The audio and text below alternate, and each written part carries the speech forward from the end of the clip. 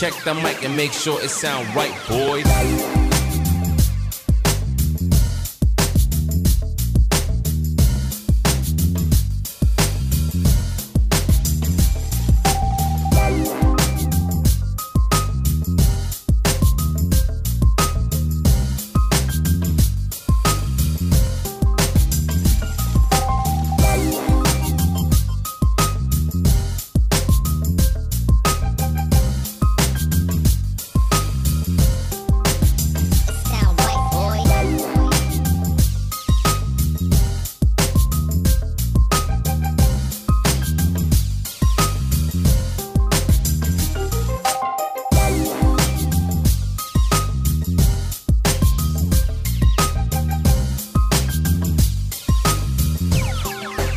It sound right, boys.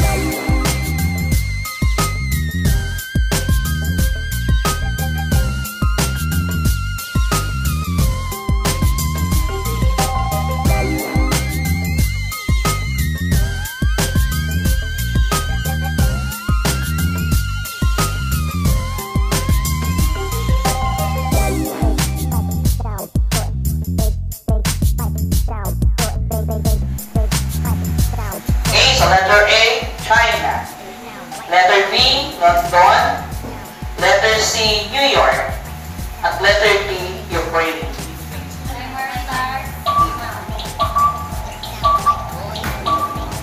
Letter na nga, letter na.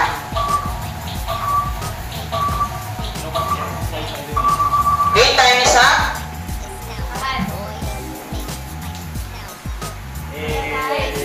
Saglit.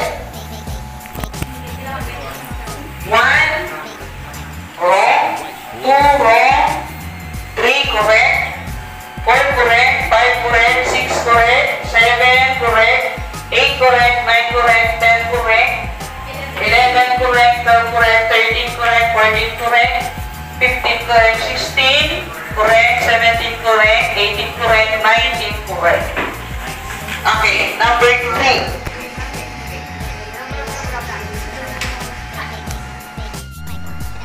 Okay. A2, 3, B4, C6, and D8. Times start now. Check the mic and make sure it sound right, boys. Okay, time is up. Answer. Letter C. 1 correct, 2 correct, 3 wrong, 4 correct, 5 correct, 6 correct, 7 wrong, 8 correct.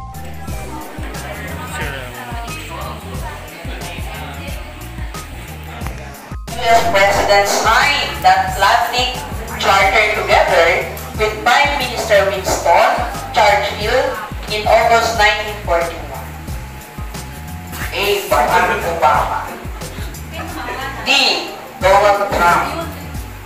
C. Franklin Roosevelt. At letter D. Joe Biden.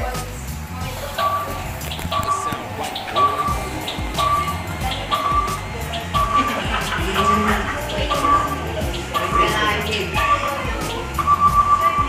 Time is up. Pakitaas na, pakitaas na. Okay, answer. Letter C. Okay. 1 correct, 2 correct, 3 correct, 4 wrong, 5 correct, 6 correct, 7 correct, 8 correct, 9 correct, 10 correct, 11 correct, 12, 13, 14, 15 correct. Okay. 16, 17, 18, 19 correct. Ayun na po.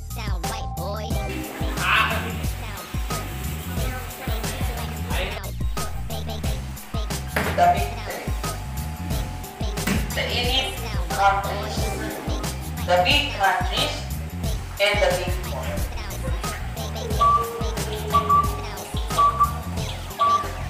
It sound right, boys.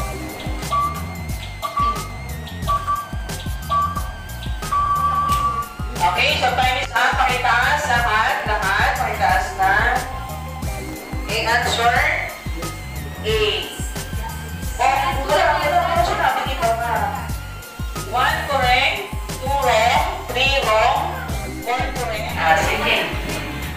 Okay lang, alam mo yung sagot dyan lahat.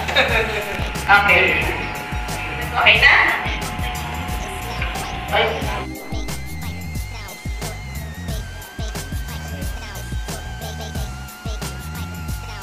Ilan ba yan? Ah? Wala ko may 20. 6 pala correct. Number 6 correct.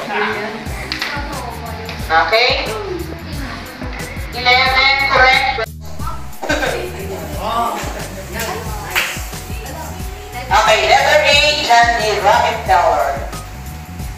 B, Joseph Stalin. Letter C, George Washington. And letter D, Winston Churchill. Dapat nga, walang pamibig. Tapos, panalo tayo dito. Ayan na. Okay, so time is up. Time is up. Pakita ka naman.